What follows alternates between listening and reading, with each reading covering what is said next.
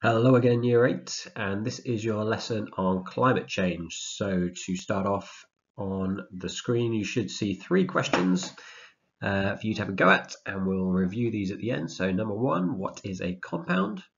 2, how is carbon recycled?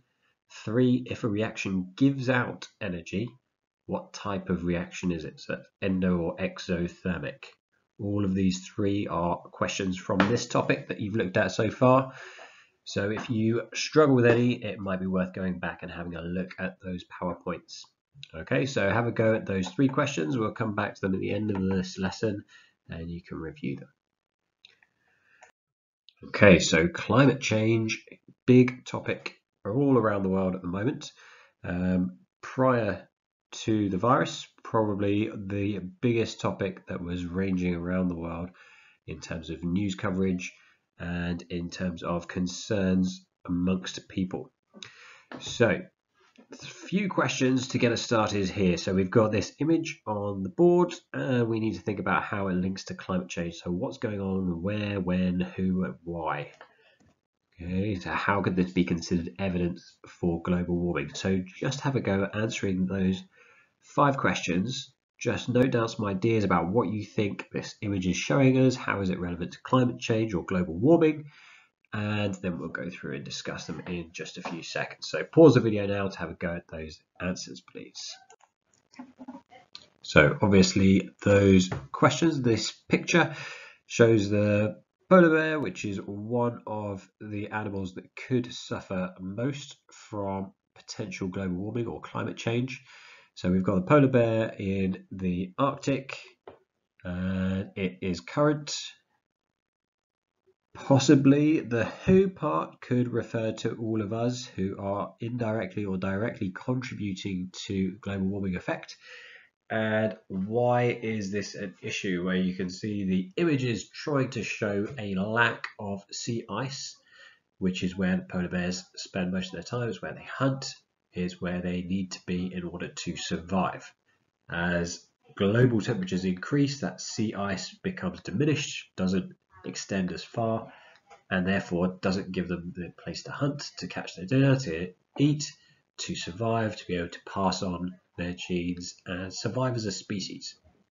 So one issue that could be affected by global warming, there are a huge number of issues, but this is one that you often see referred to. Okay. So we're going to look at some of the causes of climate change. So we're going to look at both the natural and the human causes of climate change. There are natural ways in which our climate changes over time, as well as some of the human impacts. So the human impacts are the things that we might see more referred to in the media about pollution, about cars, factories, power stations, things like that. But we'll come to those towards the end. Your task after we've been through these is to write a sentence to explain each, so just a summary, and a challenge is to include a comment on the timescale. So for example, 100,000 years, or what they affect, for example, ice ages. Okay, some of those you might need to do some extra research about, but we're going to go through these 7 causes of climate change in brief together. So first one is orbital changes.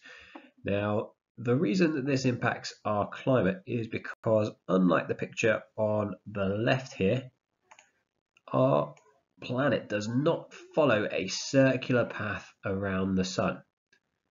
It is not a circular, so we don't stay the same distance away from the sun the whole time. It is elliptical. So this picture on the right shows an elliptical orbit.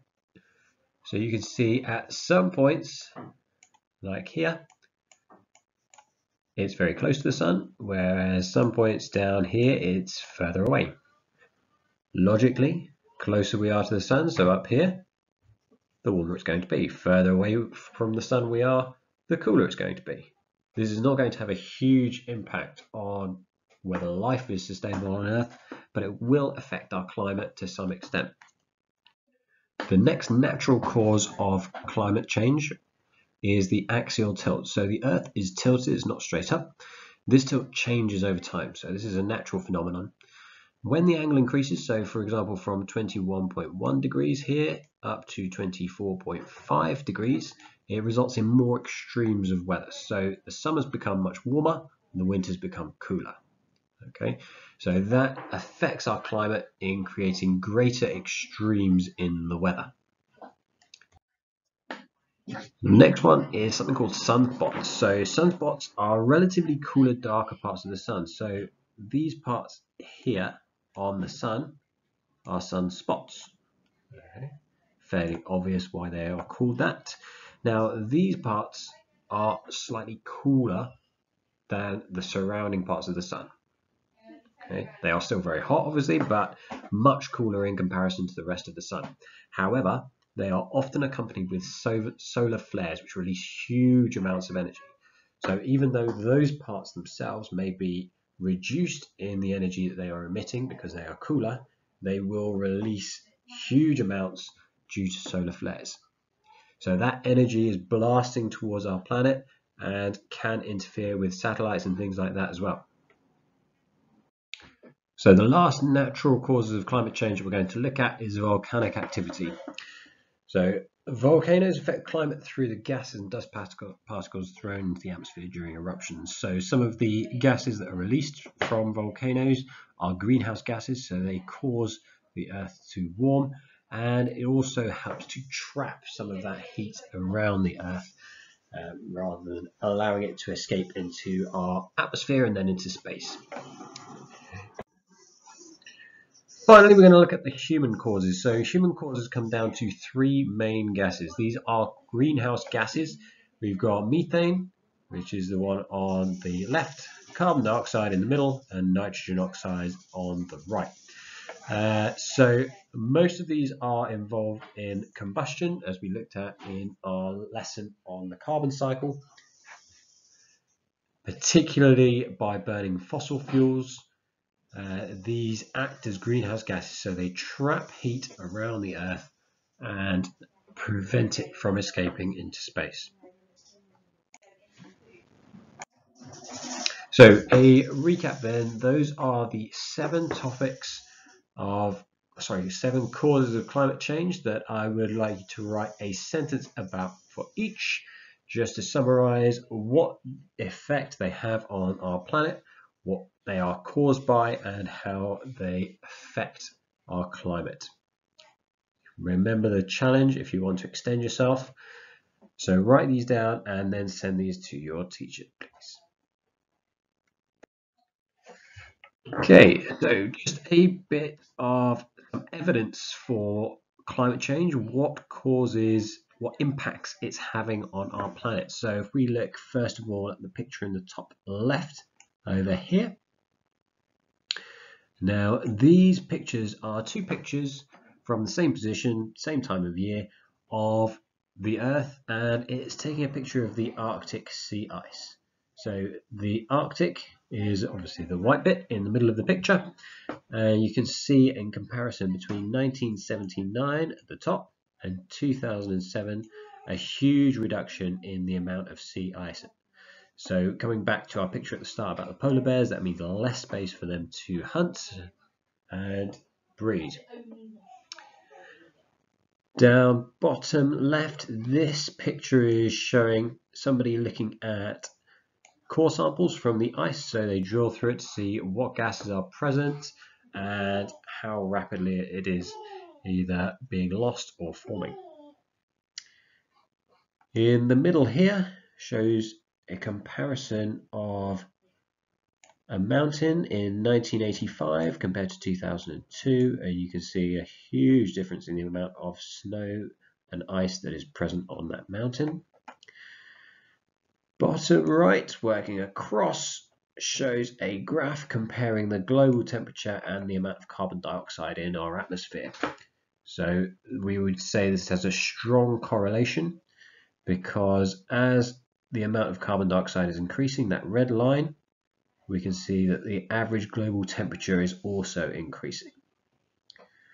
And then finally, last picture, top right, this is showing some, well, in the top picture, glacier with some mountains in the background. In the bottom picture, the glacier is no more. So glacier is where ice is formed on top of land.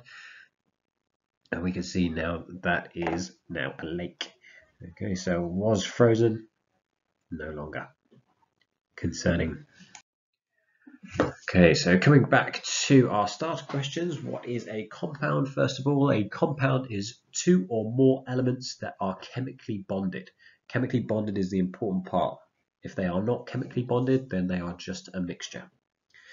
Number two, how is carbon recycled? So you could have had several ways for this. You could have had that it is used in combustion or respiration, and then it is absorbed into the oceans or absorbed in photosynthesis or in rocks. Number three, if a reaction gives out energy, what type of reaction is it? It is exothermic. Exo means exits, it gives out energy. Okay, so that is our lesson for today. There are several questions, including some longer answer questions for you to complete on the Google form. Look very carefully at the number of marks that are available. That reflects how much information you need to provide. Okay, so there are a few questions that are 4 marks or 6 marks. So it is not sufficient to just write one sentence. You need to expand on it and build your answers. Okay, look at the keywords and look at the expectations for the question. Right, thank you. I hope this was useful, and I'll speak to you in the next lesson.